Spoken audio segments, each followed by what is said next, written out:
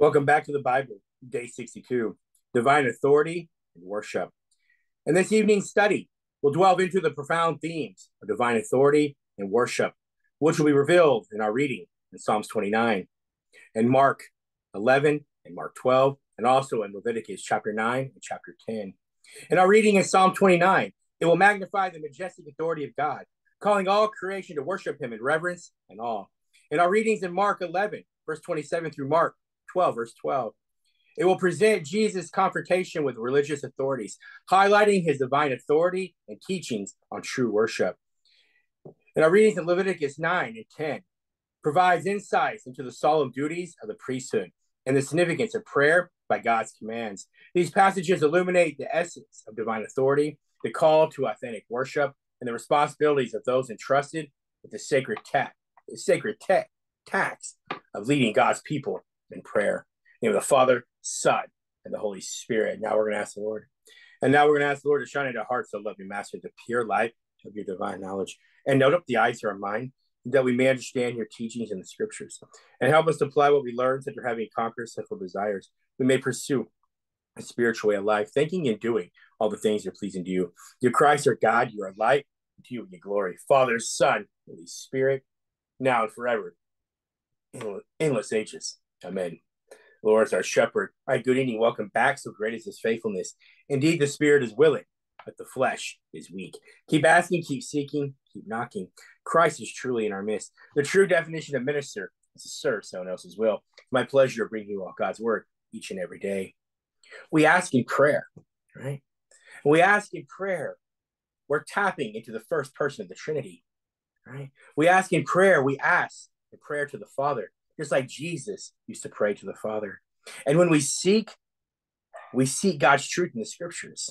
And by seeking God's truth in the scriptures, we tap into the second person of the Trinity, to Jesus Christ, because that's where you'll find his Son. And then lastly, by knocking, you're doing God's will. And you're tapping into the third person of the Trinity, the Holy Spirit. It's through the Holy Spirit that we do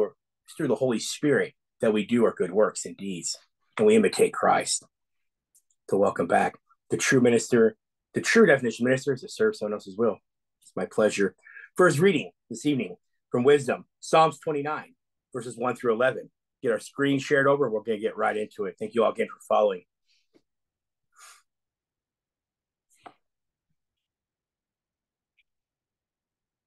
All right, here we go. So Psalms 29. Praise God in his holiness and majesty. A psalm of David. And it says, give unto the Lord, O you mighty ones. Give unto the Lord glory and strength. Give unto the Lord the glory due to his name. Worship the Lord, his beauty of holiness. The voice of the Lord is over the waters. The God of glory thunders. The Lord is over many waters. The voice of the Lord is powerful. The voice of the Lord is full of majesty. The voice of the Lord breaks the cedars. Yes, the Lord splinters the cedars of Lebanon and makes them also skip like a calf. Lebanon is surrounded like a young wild ox. The voice of the Lord divides the flames of fire. The voice of the Lord shakes the wilderness. The Lord shakes the wilderness to Kadesh. The voice of the Lord makes the deer give birth and strips the forest bare. And in his temple everyone says glory.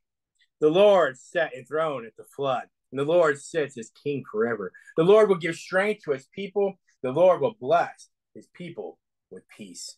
In the name of the Father, Son, and the Holy Spirit. Beautiful. Beautiful. So our reading this evening here in Psalms, verse 1 through 11, here in Psalms 29. It's a powerful depiction of what God's majestic authority and the call to worship him in what reverence, just like we said in the opening introduction. So let's look at verse 1 and 2. It starts out by saying, give unto the Lord, O you mighty ones. Give unto the Lord glory and strength. Give unto the Lord the glory due to his name, and worship the Lord in the beauty of holiness.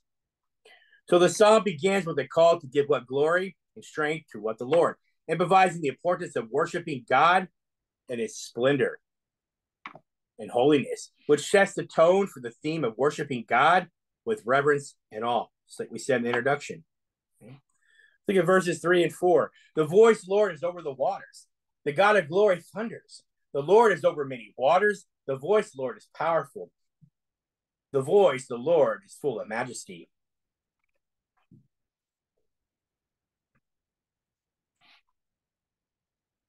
So the voice of the Lord is described as powerful and majestic, symbolizing his divine authority over all creation. The imagery of thunder, storm, and mighty waters portray God's greatness and supremacy. Let's look at verses 5 and 6. The voice of the Lord breaks the cedars. Yes, the Lord splinters the cedars of Lebanon, and he makes them also skip like a calf. Lebanon is Sarai, like a young wild ox. So the impact of God's voice is depicted through its ability to what break and shake the earth. Kind of gives me a reminiscent, right, of the divine authority displayed in the creation narrative in Genesis chapter 1. We'll read the first few verses. And it says, in the beginning, God created the heavens and the earth. And the earth was without form and void. And the darkness was over the face of the deep. And the Spirit of God was hovering over the face of the waters. And God said, let there be light. And there was light. And God saw light, and that it was good. And God divided the light from the darkness. And God called the light day, and the darkness he called night. So the evening and the morning were the first day. It's a beautiful, beautiful description of creation. In the beginning, God created the heavens and the earth. The earth was without form and void. It was empty. It was chaos. It was dead. It was nothing but death in the beginning. And the darkness was over the face of the deep. And the Spirit of the Spirit of God was hovering over the face of the waters. And then God said, "What? Let there be light." Light, like giving life, right? From death to life. Isn't it beautiful? All right. Look at verse 7. The voice of the Lord divides the flames of fire. The mention of the Lord glory highlights God's majestic authority as a source of honor and majesty. Look at verse 8 and 9. The voice of the Lord shakes the wilderness. The Lord shakes the wilderness at Kadesh. The voice of the Lord makes the deer give birth and strips the forest bare. In his holy temple, everyone says glory. The imagery shifts to the wilderness, symbolizing desolation and chaos. Yet even there, God's voice brings forth powerful transformations, signifying his sovereignty over all situations. In verse 10, the Lord sat enthroned at the flood, and the Lord sits as king forever. Beautiful. The psalmist calls on all to recognize and worship the Lord, acknowledging his eternal reign and authority over heaven and earth. Beautiful. Beautiful. Look at verse 11. The Lord will give strength to his people. The Lord will bless his people with peace. The psalm concludes with a prayer of God's strength, beautiful, and blessing upon his people, reinforcing the connection between divine authority and the worship of God in all circumstances. Beautiful. Beautiful. Here are some spiritual teachings from Psalm 29. It teaches us the importance of worshiping God and acknowledging his power and glory. The psalm emphasizes the transformative impact of God's voice, highlighting his ability to bring order out of chaos and bring about his divine purposes. The imagery of God's voice and its effects in Psalms 29 parallels the creation narrative in Genesis 1, where God spoke the world, where God spoke word brings forth creation. The theme of God's voice shaking the earth resonates with the passages we see in Revelation chapter 6, verses 12 through 17. The sixth seal, cosmetic services. I looked up, and when he opened the sixth seal, and behold, there was a great earthquake. The sun became black and sackcloth of hair, and the moon became like blood. The stars of heaven fell to the earth, as a fig tree drops its late figs when it is shaken by a mighty wind. The sky receded as a scroll when it rolled up, and every mountain and island was moved out of its place. And the kings of the earth and great men, the rich men, the commanders, the mighty men, every slave of every free man hid themselves in the caves, in the rocks, the mountains, and said to the mountains and rocks, fall on us and hide us from the face of him who sits on the throne and from the wrath of the Lamb. For the great day of his wrath has come, and who is able to stand? Beautiful. Beautiful.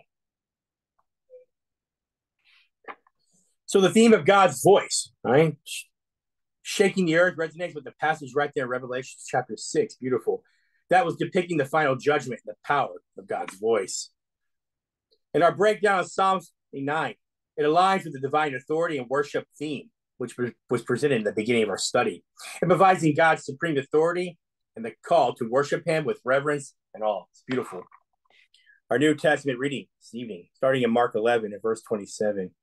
Jesus' authority, question, named the Father, Son, and the Holy Spirit. When they came again to Jerusalem, and as he was walking the temple, the chief priests and scribes and the elders came to him. And they said to him, by what authority are you doing these things? And who gave you this authority to do these things? But Jesus answered and said to them, I also ask you one question, then answer me. And I will tell you by what authority I do these things. The baptism of John, was it from heaven or from men? Answer me. And they reasoned among themselves, saying, if we say from heaven, he will say, then why then do not believe him? If we say from men, they feared the people, for all counted John to have been a prophet indeed. So they answered and said to Jesus, we do not know. And Jesus answered and said to them, neither will I tell you by what authority I do these things. The parable of the wicked vine dressers. Mark chapter 12. Then he began to speak to them in parables. A man planted a vineyard and set a hedge around it, dug a place for the vine, for the wine vat, and built a tower.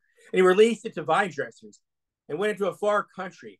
Now, vintage time, he sent a servant to the vine dressers that he might receive some of the fruit of the vineyard from the vine dressers. They took him and beat him and sent him away empty-handed. And again, he sent them another servant. And at him they threw stones, wounded him in the head, and sent him away shamefully treated. And again he sent another. And him they killed. And many others beating some and killing some. Therefore, still having one son, his beloved, he also sent him to them last, saying, they will respect my son. But those vine dressers said among themselves, this is the heir. Come, let us kill him, and the inheritance will be ours. So they took him and killed him and cast him out of the vineyard. Therefore, what will the owner of the vineyard do? He will come and destroy the vine dressers and give the vineyard to others. Yet you not even read the scripture. The stone which the builders rejected has become the chief cornerstone. This was the Lord's doing, and is marvelous in our eyes. And they sought to lay hands on him, but feared the multitude, for they knew he had spoken the parable against them. So they left him and went away. You have the Father, Son, and the Holy Spirit. Beautiful. All right. So this evening's reading in Mark provides insights into what Jesus' authority and teachings on worship. So let's look at verses 27 through 33, right here in Mark 11. So it's talking about what Jesus' authority is questioned, right? So here the religious leaders, right, they were questioning Jesus' authority. And he responds with his own question about what John the Baptist, right? So Jesus is revealing the source of his authority from God. This exchange underscores Jesus' divine authority, central to our theme this evening, right? It's beautiful. Going into Mark chapter 12 and verses 1 through 9. So verses 1 through 9. It's the parable of the vineyard. So here we see Jesus telling a parable about tenants in a vineyard. Here is symbolizing God's people who have rejected his messengers, his prophets, right? Messengers including prophets, right? So this parable reflects what God's authority as the vineyard's owner and highlights the consequences of what rejecting God's authority, right? In verses 10 and 11, right here, it says, have you not even read this in scripture? The stone which the builders rejected has become the chief cornerstone. This is what the Lord is doing. It is marvelous in our eyes. And they sought to lay hands on him, but feared the multitude, for they knew he had spoken the parable against them. So they left him and went away. So Jesus is quoting Psalms 8. So here, in verses 10 and 11, Jesus is quoting Psalms 118, verses 22 through 23, right? And it says, the stone which the builders rejected has become the chief cornerstone. This was the Lord's doing. It is marvelous in our eyes. So it's referring to himself as the rejected stone, becomes the cornerstone. This points to his divine authority and the fulfillment of prophecies regarding the Messiah. In verse 12, back in Mark, The religious leaders realized the parable's meaning, but chose to reject Jesus' authority, leading to what? Further conflicts. They ignored it. Spiritual teachings and understanding. Jesus' authority comes from God. His teachings and actions reflect divine authority. The parable of the vineyard emphasizes God's authority over his people, the consequences of rejecting his messengers, and the ultimate rejection of his son, Jesus Christ. The religious leaders' rejection of Jesus' authority highlights the tension between human and divine authority. Biblical parallels can also be seen in Isaiah chapter 5, verses 1 through 7. God's disappointing vineyard. Right? Now let me sing to my well-beloved a song of beloved regarding his vineyard. My well-beloved has a vineyard on a very fruitful hill. He dug it up and cleared out its stones and planted it with a choice vine. He built a tower in its midst and also made a wine press in it. So he expected it to bring forth good grapes, but it brought forth wild grapes. And now, O inhabitants of Jerusalem and men of Judah, judge please between me and my vineyard. What more could have been done to my vineyard that I have not done in it? Why then, when I expected it to bring forth good grapes, did it bring forth wild grapes? And now please let me tell you what I will do to my vineyard. I'll take away its hedge, and it shall be burned, and break down its wall, and it shall be trampled down. I will lay its waste. I shall not be pruned or dug. But there shall come up briars and thorns. I will also command the clouds that they rain no rain on it. For the vineyard of the Lord of hosts is the house of Israel, and the men of Judah and his pleasant plan. He looked for justice, but behold oppression, for righteousness, but behold a cry for help. Beautiful. Beautiful. So this reflects what the Old Testament theme of God as the owner of the vineyard, his people, and the responsibility to what bear fruit. Jesus, as rejected cornerstone, connects the passage with Psalms 118, verses 22 through 23. We saw that. Let's look at Isaiah 28, verse 16. Therefore, thus says the Lord God, behold, I lay in Zion a stone for a foundation, a tried stone, a precious cornerstone, a sure foundation. Whoever believes will not act hastily. Right? This was improvising his pivotal role in God's plan for salvation despite rejection by some. All right. So Leviticus, starting in chapter 9, will end in chapter 10, verse 20. In the name of the Father, Son, and the Holy Spirit. The priestly ministry begins. It came to pass on the 8th day that Moses called Aaron, his sons, and the elders of Israel. And he said to Aaron, take for yourself a young bull as a sin offering and a ram as a burnt offering without blemish, and offer them before the Lord. And the children of Israel you shall speak, saying, take a kid of the goats as a sin offering, and a calf and a lamb, both of the first year without blemish as a burnt offering. Also a bull and ram a peace offering to sacrifice before the Lord, the grain offering mixed with oil, for the day the Lord will appear to you. So they brought what Moses commanded before the tabernacle of meeting. And all the congregation drew near and stood before the Lord. Then Moses said this thing which the Lord commanded you to do, and the glory of the Lord will appear to you. And Moses said to Aaron, go to the altar, offer your sin offering and your burnt offering, and make atonement for yourself and for the people. Offer the offering of the people and make atonement for them, as the Lord commanded. Aaron therefore went to the altar and killed the calf of the sin offering, which was for himself. Then the sons of Aaron brought the blood to him, and he dripped his finger in the blood, put on the horns of the altar, and poured the blood at the base of the altar. But the fat, the kidneys, the fatty loaf, and the liver of the sin offering he burned on the altar as the Lord had commanded Moses. The flesh and the hide he burned with the fire outside the camp. He killed the burnt offering, and Aaron's sons presented to him the blood, which he sprinkled all around the altar. Then he presented the burnt offering to him with his pieces and head, and he burnt them on the altar. And he washed the entrails and the legs and burned them with the burnt offering on the altar. Then he brought the people's offering and took the goat, which was a sin offering for the people, and killed an offering for sin, like the first one. And he brought the burnt offering and offered it according to his prescribed manner. He bought the grain offering, took a handful of it, and burnt it on the altar, besides the burnt sacrifice of the morning. He also killed the bull and the ram as sacrifice of peace offerings, which were for the people. And Aaron's sons presented to him the blood, which he sprinkled all around the altar. The fat from the bull and the ram, the fatty tail, what covers the entrails, and the kidneys, the fatty lobe attached to the liver. And they put the fat on the breast. Then he burned the fat on the altar, but the breast and the right thigh Aaron waved as a wave offering before the Lord, as Moses had commanded. Then Aaron lifted up his hand toward the people, blessed them, and came down from offering the sin offering, the burnt offering, peace offering. And Moses and Aaron went to the tabernacle of meeting and came out and blessed the people. And the glory of the Lord appeared to all the people. The fire came out from before the Lord and consumed the burnt offering and the fat on the altar. When all the people saw it, they shouted and fell on their faces. The profane fire, Nadab and Abihu. Leviticus chapter 10.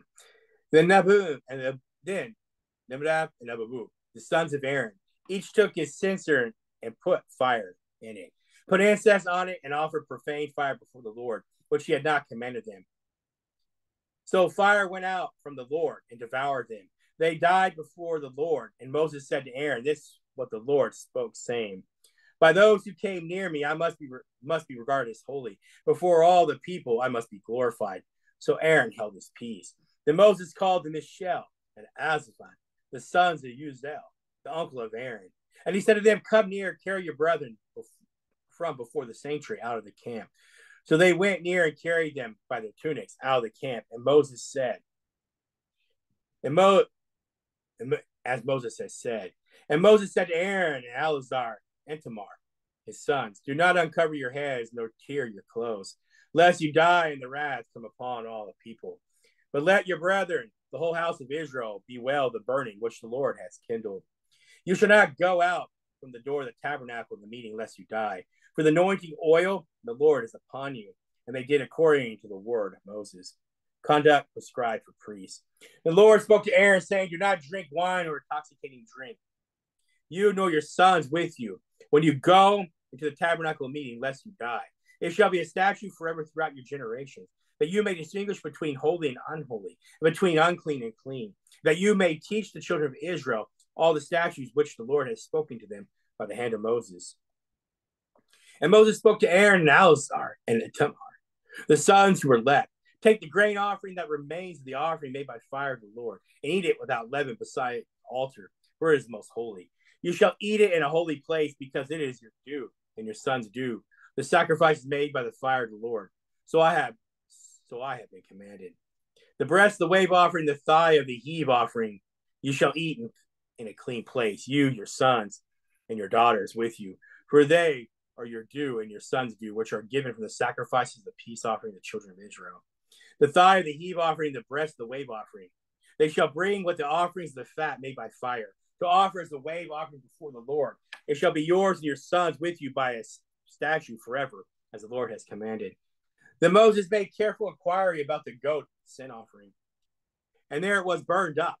And he was angry with Eleazar and Tamar. And the sons of Aaron were left, saying, "Why have you not eaten the sin offering in the holy place, since it is most holy? And God has given it to you to bear the guilt of the congregation, to make an atonement for them before the Lord. See, its blood was not brought inside the holy place. Indeed, you should have eaten in a holy place, as I commanded."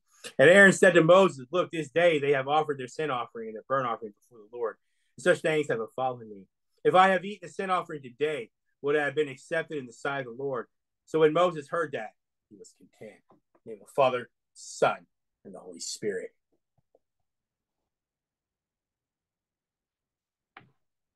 So our readings in Leviticus this evening provides us insights into the protocols and consequences of worship and divine authority, the context of the Old Testament priesthood. So in chapter 9, verses 1 through 24, it was talking about the consecration of Aaron and his sons. So that section described the consecration of Aaron and his sons as priests. It also emphasized the importance of following God's specific instructions in worship, highlighting the reverence and obedience required when serving God. And as we got to Leviticus 10, the first 7 verses was talking about the death of Nadab and Abihu. So these were were sons of Aaron. And they offered unauthorized fire before the Lord, resulting in their death. This incident underscored how serious of the seriousness of approaching God with reverence and following his prescribed worship methods. It also highlights the consequences of disregarding divine authority in prayer. In verses 8 through 20, right, as it finished up, restrictions and responsibilities for the priest.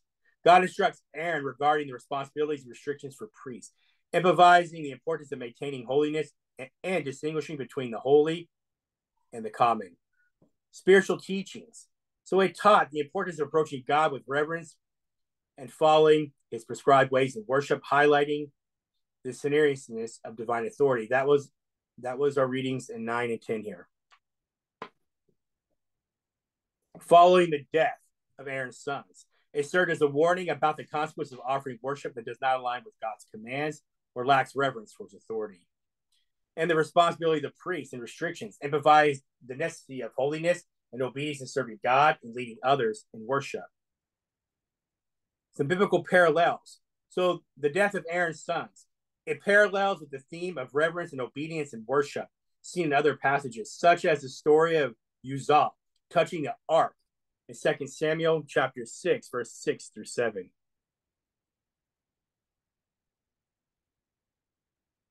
All right, here we go.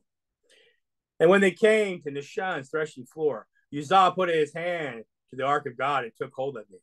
For the oxen stumbled, and the anger of the Lord was aroused against Uzzah, and God struck him there for his error, and he died there by the ark of God.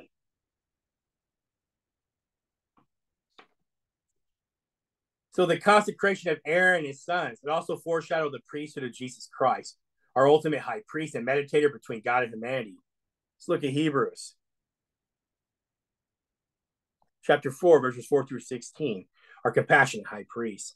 Seeing then that we have a great high priest who has passed through the heavens, Jesus, Son of God, let us hold fast our confession.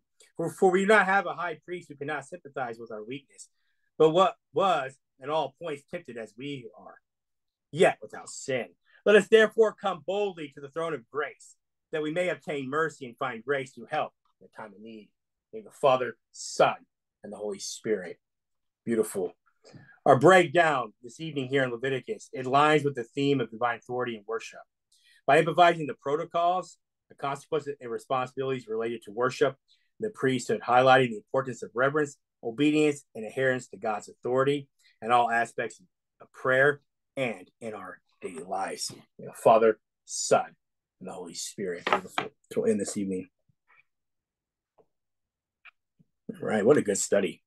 And thank you all again for following. I have a quick confession here. I sometimes almost go too fast, so I do apologize. I have to kind of slow myself down. That's probably why I make a lot of mistakes, because I've been working on that, trying to slow down. But I get so into it, right? Myself, I sometimes almost confuse myself. But here's our blessing. May the Lord bless you and keep you. The Lord make his face shine upon you and be merciful to you. The Lord lift up his countenance upon you and give you peace. Name the Father, Son, Holy Spirit, now and forever. Sages. Amen. The Lord is our shepherd.